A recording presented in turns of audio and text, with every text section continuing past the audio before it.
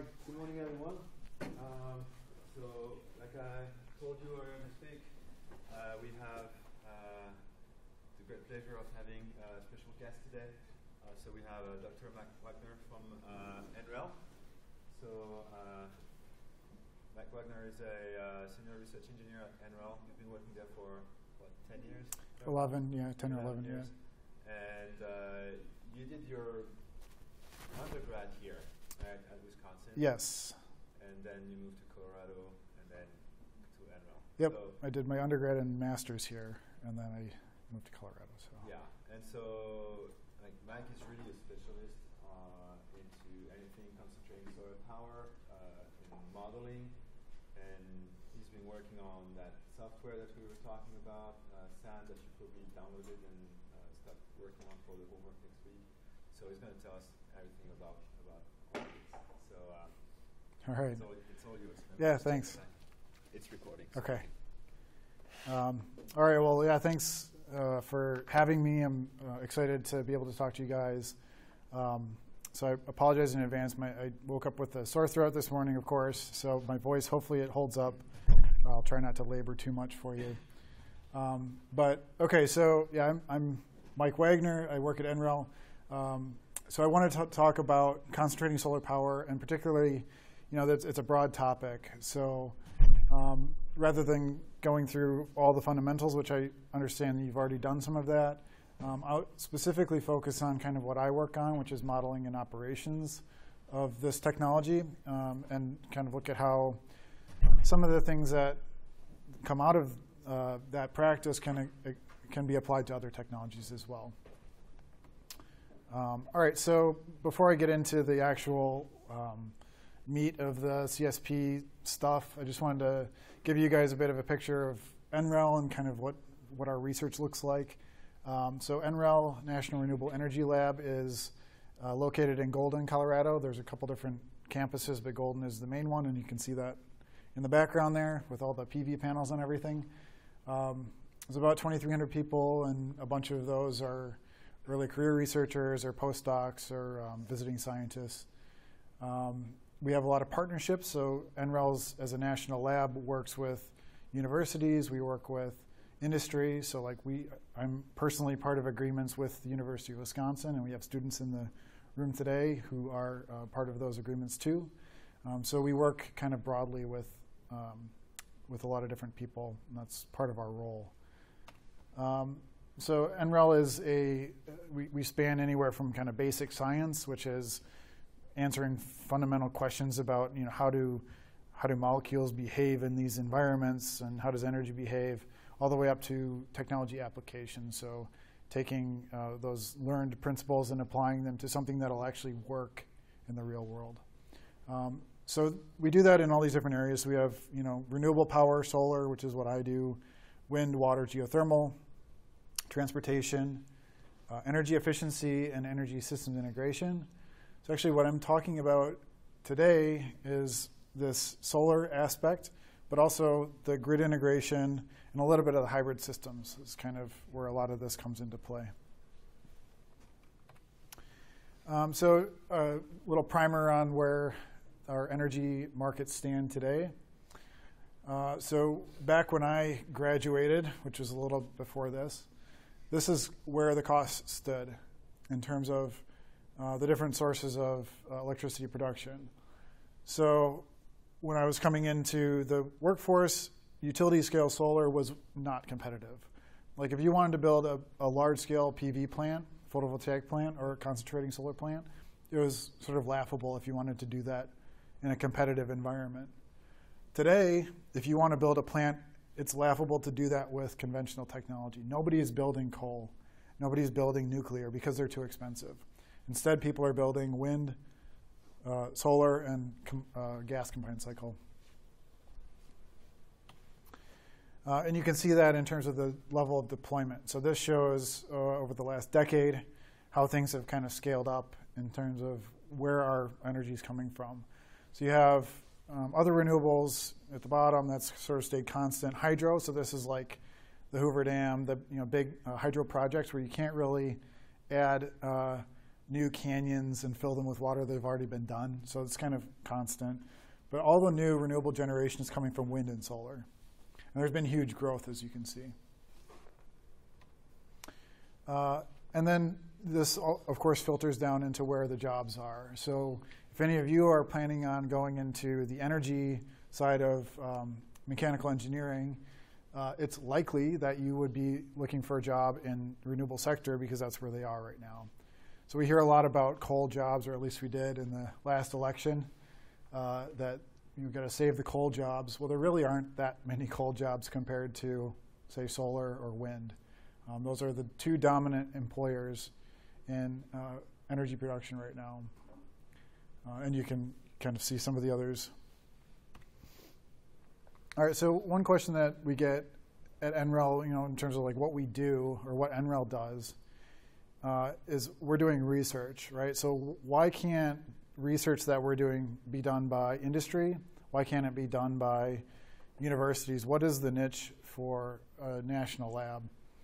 Well, we kind of fill this gap between where if you're a university researcher, classically you'd think of a university researcher as doing something like asking really fundamental questions or just seeking knowledge for the sake of having that knowledge. Whereas industry is all about turning around a profit on a thing that they've made right now, right? So we're kind of that gap between taking that basic knowledge and applying it and developing new technologies that then can go to the commercial stage and be used. So, just looking at a quote, it's often too risky for the private sector to be on that bleeding edge of research where profits are years and years away. And if you're a stockholder or whatever, at some point you look at the quarterly returns, and that's like what people care about, right? It has to be this quarter that it's returned. But NREL assumes that broader view takes on the early stage R&D. And we do that with a lot of government funding, taxpayer funding. So we have an obligation to kind of be taking risks that other people wouldn't be doing. All right, so you already heard a little bit about me. You don't have to read through all this, but so I've been at NREL for 11 years. My role at NREL has changed over time, but right now what I do is I'm what's called a principal investigator. So I write proposals to get funding from government agencies. I get the funding, and then I manage teams of people who actually do the research for those proposals that we do win. My contributions or kind of my resume would include things like developing software, including Solar Pilot, SAM, which we'll talk about, some others, SolTrace. I'm a co-author on that. And then a lot of what we do is write papers. So whereas you might, if you're working in industry, be making a widget or a refrigerator or a bike or something, we make papers. So that's kind of what we sell, so to speak. So I have 50 or so of those and a few patents and some software records. If you're looking for specific information from me, this is where I'm sort of good, is software development, programming, statistics and probabilistics, optics, simulation, et cetera. And then, as we said, I did my master's and undergrad here and sat in the ERB that whole time. And then I did my PhD at School of Mines, which was a combination of mechanical engineering, thermal systems, and then operations research, which we'll talk just briefly about later. All right, so kind of what I wanted to get out of this, or what I want you to get out of this lecture today is 5 different things. So first, I just want to communicate kind of in a little bit more detail than I think you did before how CSP operates, or what are the operating principles for concentrating solar power.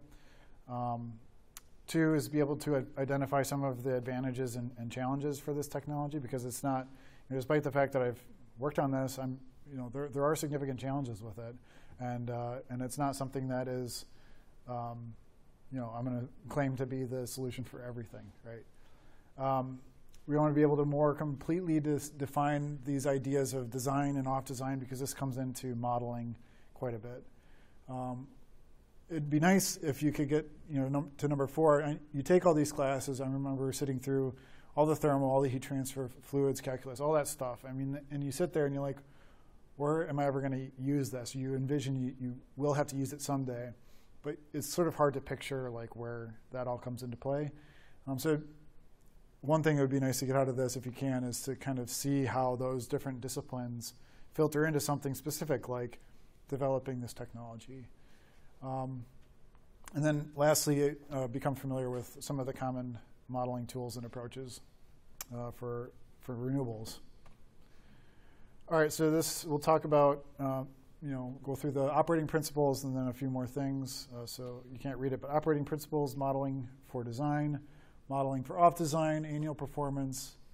We'll maybe briefly touch on some of the economic characterization, optimizing performance, and then I'd like to save some time specifically for questions if you have any, but if, as I'm going through this, you guys want to stop me and ask questions, that's totally fine too. I don't like to just sit up here and talk forever, so I'm glad to have some interaction. All right, so we'll start with showing you some pretty pictures of existing concentrating solar. So it's big, it lives in the desert, and it can involve different permutations. So this grainy picture shows a power tower facility that's in Morocco. It's called NOR. So there's 3 different plants, but this one is the power tower, and then there's 2 different parabolic trough plants. So you can see kind of the heliostats, and they all surround the tower. So these projects are very expensive to build. This is a power park in California. If you ever fly to LA, you'll probably fly over this. You can see it as you're flying over because it looks like the sun on the ground, kind of. So there's 3 here, 3 towers. And this uses steam, so it just directly heats steam and then runs a turbine with that. This one is in Nevada. It's called Crescent Dunes. This one uses molten salt, which we'll talk about more. So the salt goes up the tower, and it's stored in these tanks, and you can use that stored salt whenever you want to generate electricity. This one you would maybe see if you fly into San Francisco. All right, so you already know a little bit about concentrating solar. I'm going to focus today on power towers, or central receivers, sometimes they're called. So power towers are one of the permutations, and they rely on having the receiver up where the heliostats can see it. So the system here is a collection of kind of quasi-independent subsystems that all have different roles, right? So you have the concentrating element, which is the heliostat field. You have the thermal element, which is the receiver. You have storage, which is essentially just big tanks. And then you have a conventional power cycle, right? So this is pretty much, aside from some of the subtleties around the heat exchangers, the same technology that is in nuclear and coal and biomass. It's exactly the same. It's just a steam Rankine cycle. So you should all know about those from thermo. All right, so what I want to do now is just kind of walk through what typical operations might look like for CSP. So this is my kind of semi-hokey version of the previous diagram. But so if everything's running, what you have is light bouncing off the heliostats to the receiver, salt coming from the cold tank up the tower, gets heated by the light, comes back out, goes into the hot tank. Then you have a separate pump here that takes fluid. This is now at like 1,050 degrees or so, about 560 Celsius. Pumps that through heat exchangers, so you're now generating steam over here. That steam goes through a turbine, goes into the cold sink, and it's pumped back around in a closed cycle. So that's when everything's operating, but you don't have to operate everything all the time, right? What if we only wanted to collect solar energy and not generate electricity for some period of time? You can do that. So you just take that same fluid out of the cold tank, run it through the receiver, but instead of drawing out salt from the hot tank, it just accumulates. So at some point, if you do this indefinitely, you run out of salt in the cold tank, and then you'd have to, of course, stop your solar operations or use that salt in some way. On the other hand, you could do electricity production only. So this is kind of the most interesting thing about concentrating solar, is that it doesn't have to be daytime to be generating, right? Like if you're a PV plant, you generate when the sunlight's available. If you're a wind plant, you generate when the wind's available. If you're CSP, you can kind of game the system. You can collect when the sun's there, and then you can use it whenever there's demand for the electricity. And that's not always during the day. In fact, it's often not. It's often when people go home and turn on their TVs and run their air conditioners in the summer and stuff, which is usually at night. So here you just sort of do the process on this side. So you pull hot salt out, run, generate steam, and then charge or discharge into the cold tank. So that is essentially the key benefit of CSP, is detaching or decoupling solar collection or thermal energy generation from electricity production. And that's one of the key challenges now that we're seeing in terms of grid operation. So if you go to California, you go to these different places where you're starting to see a lot of PV, a lot of wind in the grid. They're running into issues where during the day, it's really of no value for anybody to be generating electricity because there's so much of that is covered by wind and PV. But during the night, you have to be able to generate. So what do? They need flexible technology, whether that's CSP, whether that's battery storage or grid storage somehow, whether that's building a new natural gas plant that can dispatch when you want it to. All those are options. All right, so it's nice and tidy to think about this system when you've got just one thing happening. You're operating the solar field or not operating the cycle or vice versa. But one of the challenges with the technology is it's a lot of really big equipment. And if you're starting up that equipment, you can't just flip the switch and turn it on, right? You have to go through a procedure. You have to take stuff that's cold and that's made of metal and heat it up without cracking it or sort of ruining it due to thermal stress. So a lot of these things come into play either when you're doing startup or when you have some transient, like say a cloud comes over. So here's this little animation puts a cloud there. So say you're operating and you've got the salt going up, a cloud comes over, you lose your heat source. Well, now you've got molten salt. So molten salt is basically table salt. I mean, it's sort of a permutation of that. It melts at 250 C, okay? That's pretty hot for a melting point. So it's easy for it to freeze. So if you lose your heat source and you're running salt up through the tower and it's radiating heat and convecting heat away, what's going to happen to that salt, right? Eventually it'll freeze. So somehow you need to build into your system a way of heating the salt when it would otherwise freeze. So as it goes through, yes, it loses heat, but it doesn't get to its freezing point. Okay, so one of the solutions that we've come up with, or others have come up with for CSP, is to put in electrical resistive heating in the system for these times when you'd need that. And so you're now drawing electricity from either your operating power cycle or from the grid.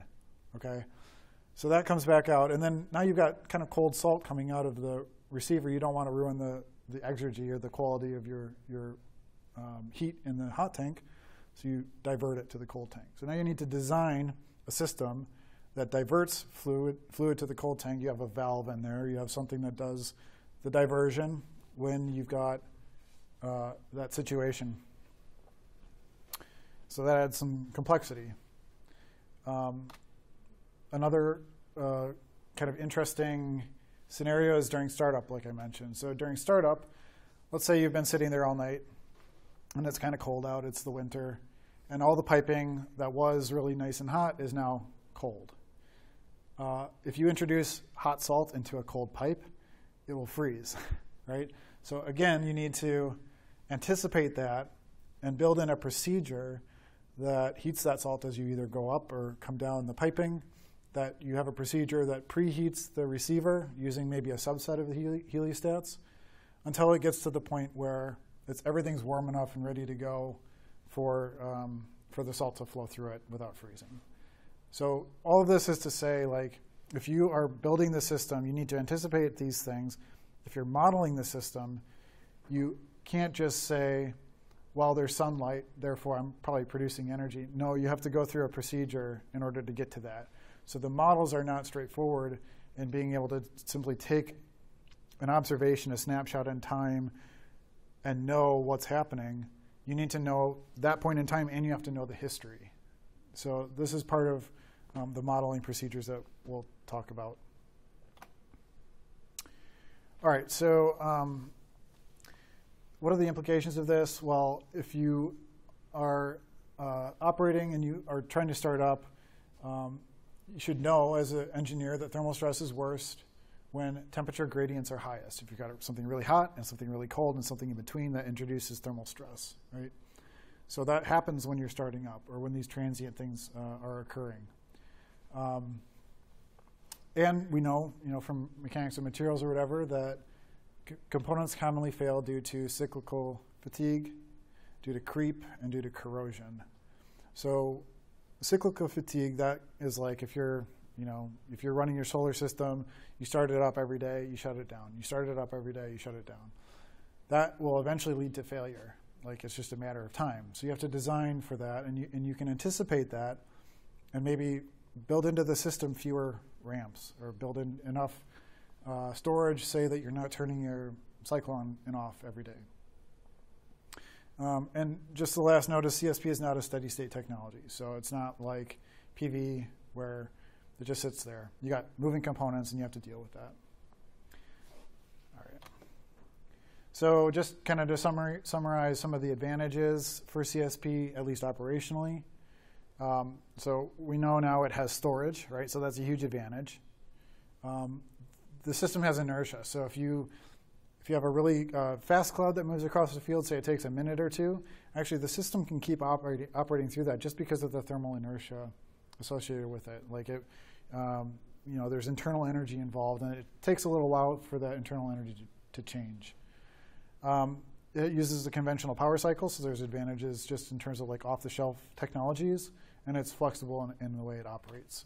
Some of the challenges are that, as you can see, there's many components. There's a lot of different ways for the system to be controlled and for it to fail. And sometimes, like in the case of the turbine, let's say your turbine goes down, that's a single point of failure, right? So in that case, you have to shut the whole plant down while you fix that thing. So unlike PV, where a module goes out, yeah, you can keep going with all the other 999 modules that you have. CSP, it's kind of, there's these single process points. Thermal cycling, as I mentioned, and then salt management, just because of the freezing and vaporization points. All right, so I want to talk now a little bit more about how you segment out a design process or a design model versus off-design versus operational model. And so this is something, if you ever get into modeling energy systems, or you model a system that has some component of performance over time, this is certainly something that you're all going to need to understand and approach formulating the models in a way that that deals with these different aspects. All right, so first, what do I mean by design point? Maybe it's fairly clear, but the definition that I've come up with, or my best attempt at it, is that we have a set of system characteristics that define a throughput or capacity. Like think about a volumetric flow rate or power output, something along those lines, under certain nominal boundary conditions. So if we take a particular example, like let's look at a car. So if we have a car, how might you describe the engine of this car?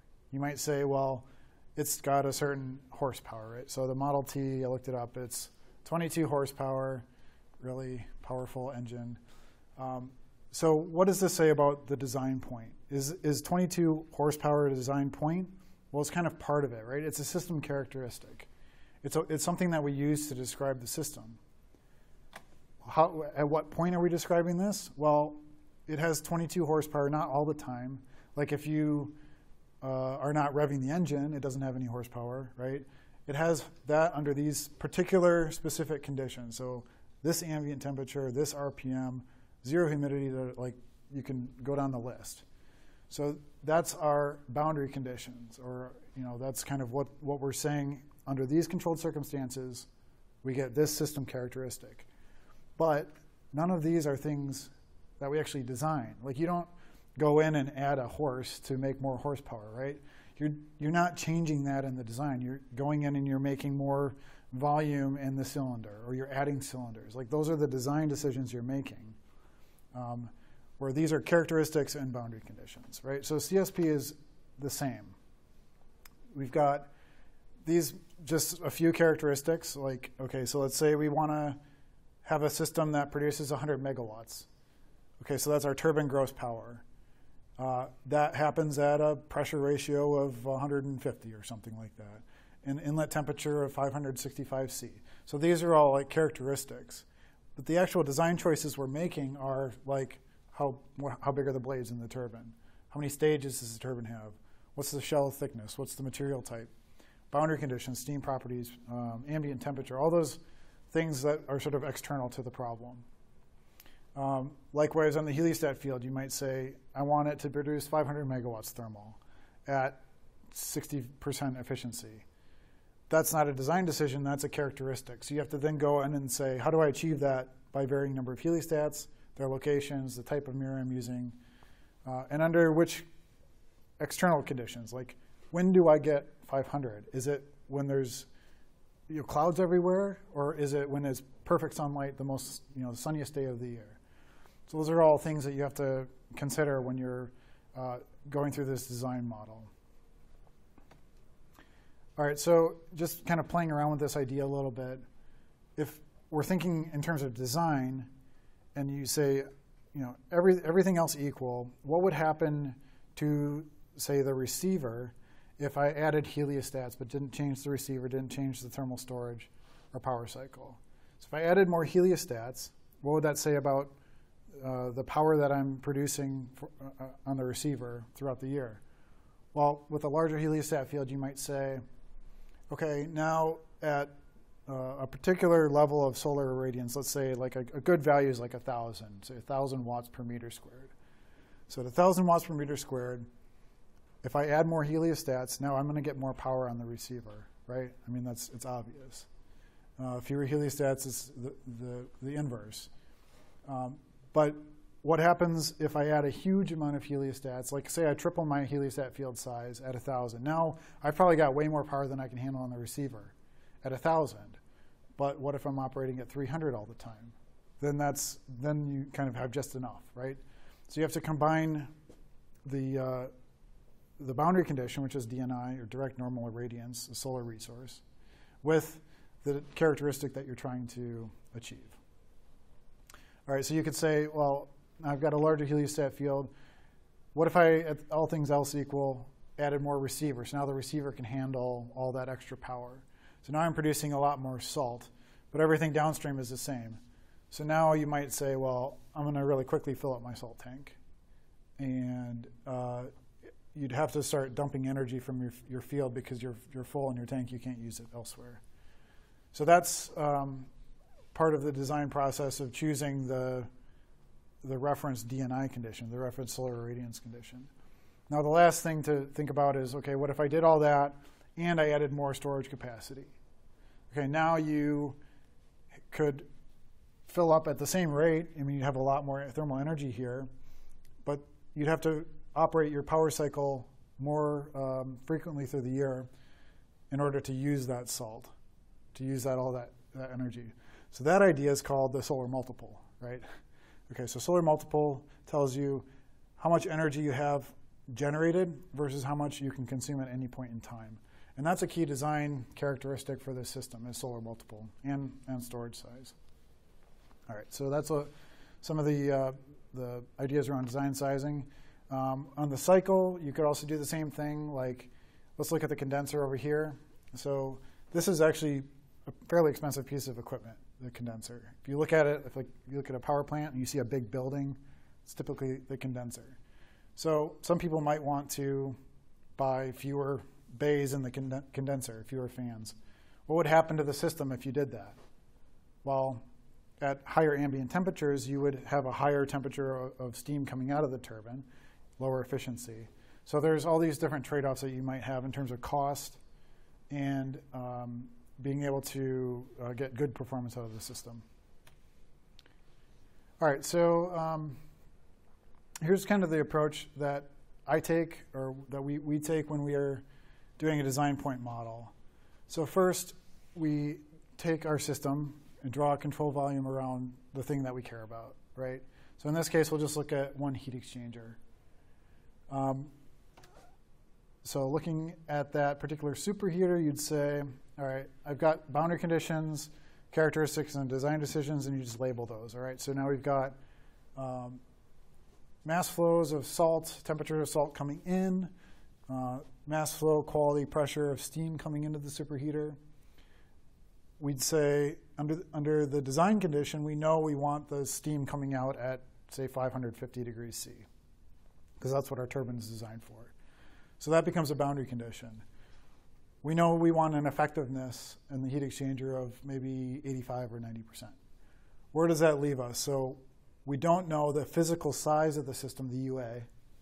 That's conductance times area. So basically, how big are we going to make this thing? And we don't know what the temperature is coming out here. Right? So like if you've done a heat exchanger model in heat transfer, you have done this, right? But the key is, okay, we choose certain things about the boundary conditions that we know, that we want to have as part of the design process, and then we calculate things like physical sizes. To do this, we need to formulate a model that relates all these items. So we'll go to ease, and we'll plug in our boundary conditions, and we'll call the heat exchanger model using the NTU effectiveness approach, and we'll get back our conductance and be able to calculate a physical area. So the goal is, how much metal do I have to buy to get all of this stuff to happen? And this is kind of the answer down here. So that's our design problem. Yeah. OK. So here's another design problem. It's a little bit more complex than a heat exchanger. So this is some software that I wrote called Solar Pilot. And what this software does is you go through and you specify all these conditions, and it comes back and calculates a heliostat field layout. So like the position of all the heliostats in the field meeting the design point conditions. So you say, I want 600 megawatts coming out of this field. When do I want that? I want it when there's 950 watts per meter squared of sunlight on the summer solstice under these geometric conditions. And then you run the software and you come back with a layout that achieves that. Okay, so that's, you can see kind of the extremes. You can write a simple ease model, or you may spend years developing a design point model that does essentially the same thing. All right, so then looking more at off design. So we know the design is the definition we gave. Well, what do we mean by off design? So it's just if you start encountering conditions that are different from the boundary conditions you assumed at the design point, right? Now you've got, say you design for a particular ambient temperature. Now it's cold outside. Well, you're off design then. Okay, that's fairly straightforward. So what are some examples of off design for CSP? Well, you could be operating at reduced turbine power. You could be operating at solar irradiance lower than design, excessive wind speed or cold ambient temperature. It could be that you have a piece of equipment that's failed, and now your mass flow rate that you were expecting to get is different and sort of downstream of that. All right, so going back to our heat exchanger model, how do you modify that to make it an off-design model? It's still the same relationships, like you still have effectiveness NTU, say, that you're using to calculate in a counterflow heat exchanger, but you're solving for different things, right? So now instead of UA and T, we know the UA because we already solved for that, and we know the T coming out. Now we're solving for what's our effectiveness. So as say I vary the mass flow rate or pressure or whatever, now we're solving for different variables. So it's kind of, the point is the model's the same, the relationships are the same, but we have to choose which things we're specifying under these design and off-design models. All right, so taking this kind of a step back, looking at an entire system off-design. So we did this for the heat exchanger. Now what we want to do for the whole system, how do we take the entire system off-design? What does that even mean? So first we draw our control volume, and then we see what's coming in and out, right? So those would be solar irradiance, as I said. ambient temperature, wind speed, pressure. Those are all things outside the system. What about market signals? What if you are working with a utility and they say, okay, I don't need your power right now, I need it later. That's a boundary condition. That's something that's telling you how to operate your plant. Grid limits. What if you are constrained to only deliver 100 megawatts? Okay. So what we have to do in order to accommodate these off-design conditions is look at how the boundary conditions might vary over time. So essentially when we go through a design process, it's not enough to just pick arbitrarily, I want 950 watts per meter squared, I want 1,000 megawatts, whatever. You can't just pick it arbitrarily. You have to do it in the context of the way the system is going to operate. So go through this and try to find 950 in the DNI column. Like, you're not going to find it maybe more than a couple times a year. So how do you actually, what does it mean to actually be designing a system at that point? Really what we should be doing is designing for the off-design conditions that we're going to encounter. So if we look at irradiance, which is the most significant factor for CSP, like I said, you can see it varying. That's a 1 day in January 1st. If you take that entire year's worth of DNI readings and plot that on a histogram, you can see, okay, this is showing like for each of these bins, the percentage of time that the DNI would fall in this category throughout the year. So our design point was 950 up here.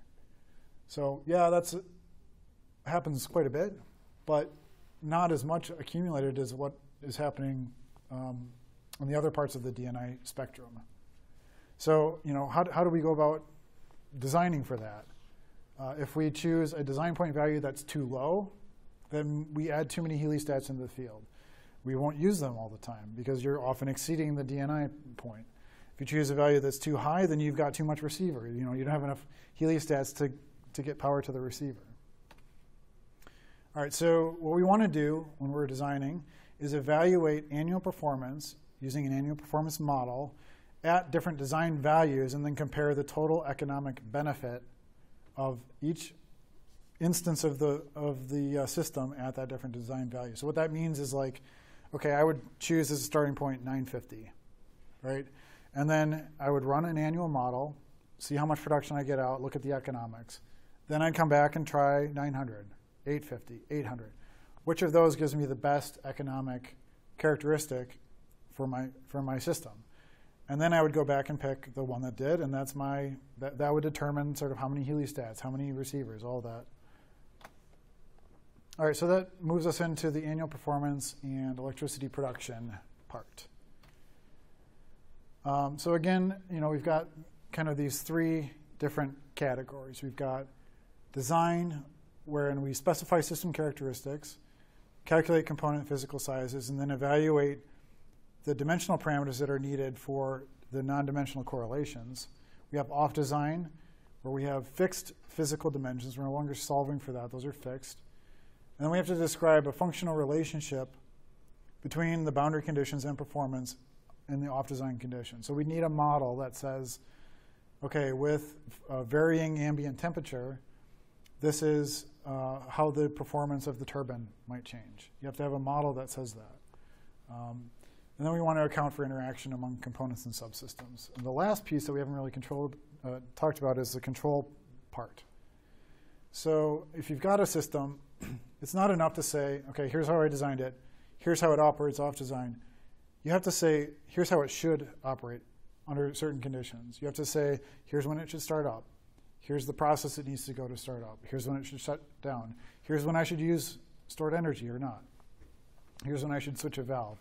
So those are control decisions, and that also comes into play when we're talking about an annual production model. So the complexity of that control piece, of course, depends a lot on the technology.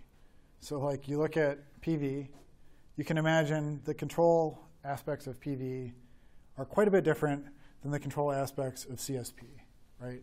You've got just, it's generating electricity, it converts it, it goes to the grid. What do you control there? Maybe you clip it a little bit, or you can maybe change the angle of the tracker. Uh, whereas for CSP, we've talked about a lot of the different issues there. All right, so just to illustrate the relationship between the performance of a system, the off-design performance, and the control, we can look at 3 different technologies. So first we have a wind farm, and then a PV, and then CSP. So on the left we'll show typical production. So this is like a few days in February, and this is showing the system power for a wind farm. Okay, so it's varying. It goes up and down. Sometimes it's 0. Sometimes it's basically the maximum level. What happens if we take that and plot the production against the primary variable, which is wind speed or wind velocity? Well, it looks a lot like this on an annual basis. So you can pretty much boil down the entire performance of a wind plant at any given time as a function of wind velocity, right? That's kind of what it looks like. PV, pretty much the same thing.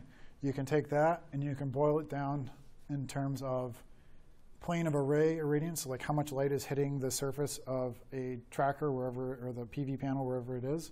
And it looks kind of like that. Now there's a little bit more scatter, but basically you get the idea, right?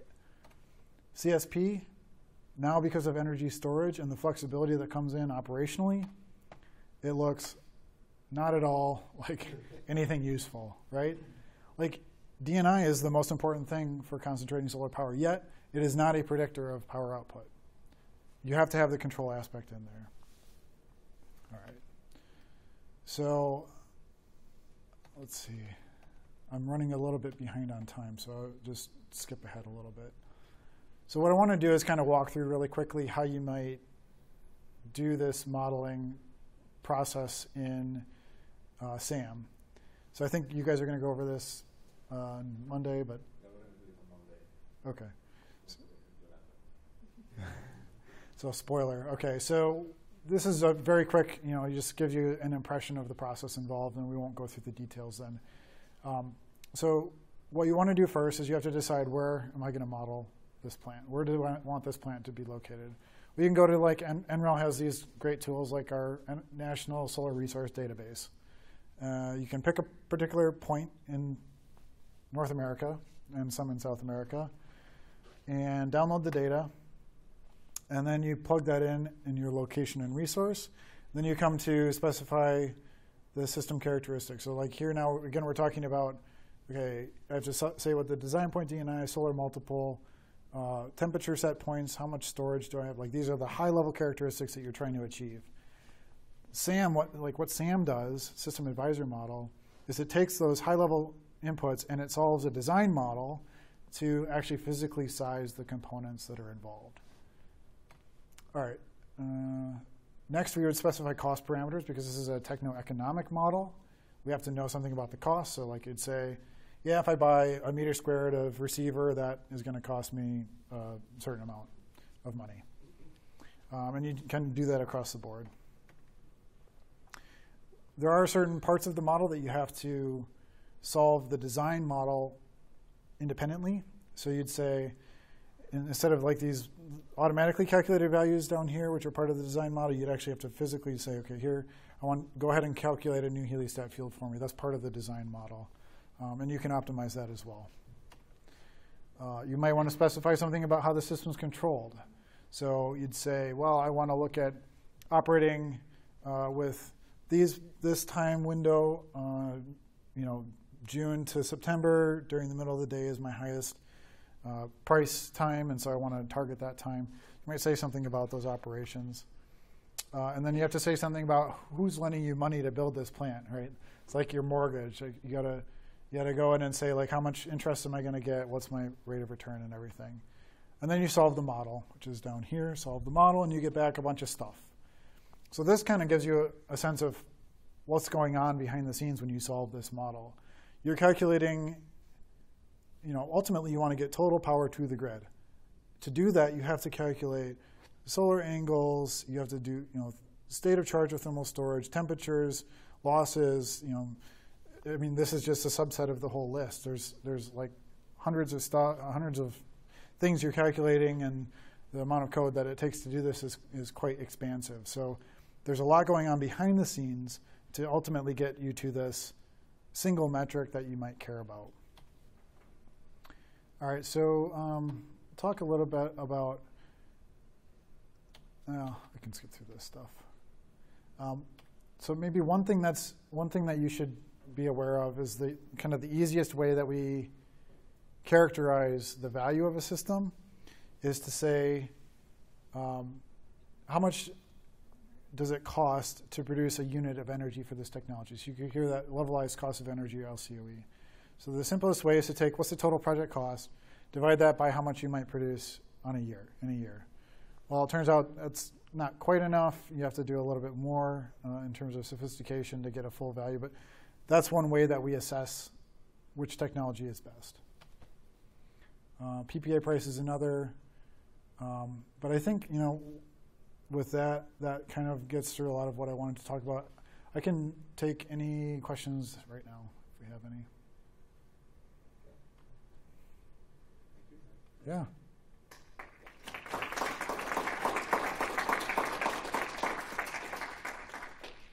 So, yeah, that's great talk. Do you have any questions? Yeah. What's the weak link for like high temperature? So if you want to go higher with the salt temperatures, what's the weak link? Is it going to be the turbine or? So there's a couple things. That's a very good question. So a couple things. One is the salt itself. So the salt starts to decompose at like 620 C or something like that.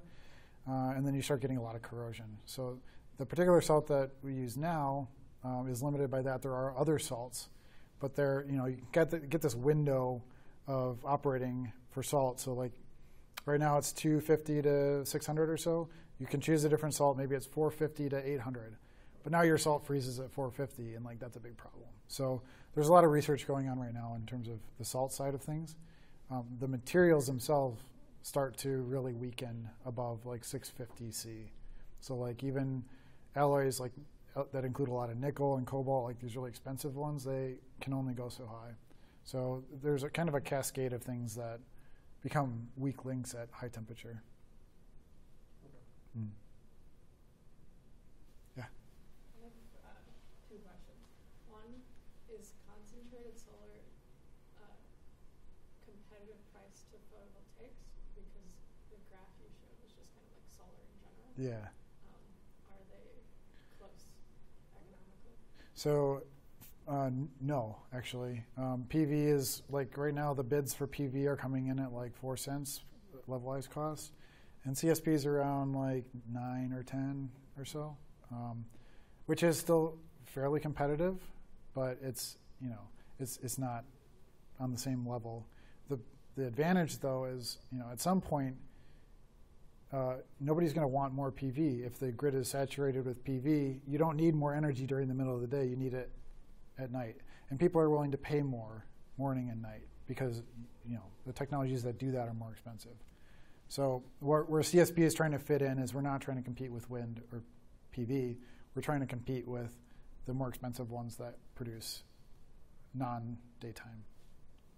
Yeah, that was my next question, is because like CSP is such a low percentage of the energy that the grid uses overall compared to other technologies that like, I was going to ask what was the benefits of CSP? And Yeah. obviously nighttime storage or like nighttime usage, especially because like our max usage is not when the sun or the wind is necessarily blowing. Yeah. That's absolutely right. So like what I was hoping to get to, and I didn't, was some of the operational stuff around, let's see, maybe I can find it quick.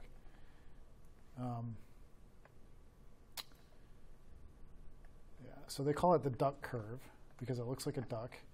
There it is. So the duck curve this is California's problem. So like this is a typical day in March, I think, or this is an actual day in March. And they looked at, okay, now we've added a bunch of PV. So this is the net load. This is like total demand for California minus production from like residential or whatever PV. So as you add more and more PV, eventually this starts to dip down.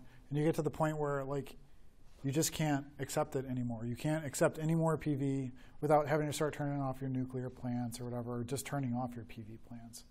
So yeah, I mean, eventually we need to have technologies that fill in just here and just here, because PV is really dominating in that particular market. So the angle for CSP is like, let's be at least cost competitive with the other technologies that can do that, that can operate at that time. Yeah. So that's like the big theme of where all this research that I'm doing is actually going. So good question. All right. Maybe one. Okay, to follow up on that. So when you talk about PV, you're talking about like individual PV, like PV panels on top of individual houses, or more PV farms? So it doesn't turn out to matter too much. So can you consider having storage for PV farms? Yeah. So if you have as long as your net load is being affected by PV, then it doesn't matter if it's residential or utility. But yeah, if you have battery storage, then there's very little value for CSP. The problem with batteries is that they're really expensive. Much more expensive than CSP. The cost of PV with storage becomes more in line with what you see for CSP? Is that? Yeah, or PV with longer term storage, like say 4 to 6 hours of storage. A lot of people do PV with like short term, like a half an hour storage or something, just to ride through it. Yeah, Those storage that gives you electricity in the night. Yeah, right. Storage that gives you something that fills in the bigger gap, right? And that is too expensive right now for batteries. So, yeah, if somebody can come up with a really cheap battery, then all this is throw it out.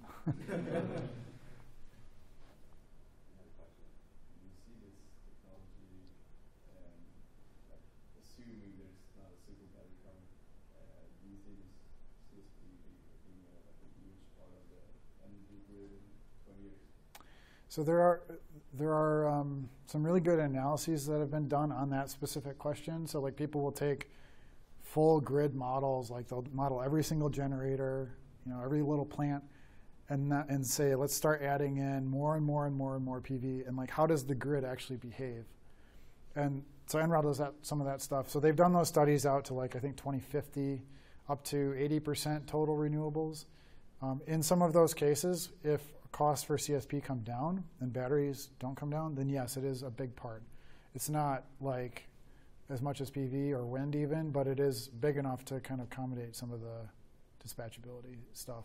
If costs don't come down, it's at least in the US, they don't see a lot of value, but like CSP is being built in China, it's being built in a lot of different places, because in those markets it is valued already. So it just kind of depends. Yeah.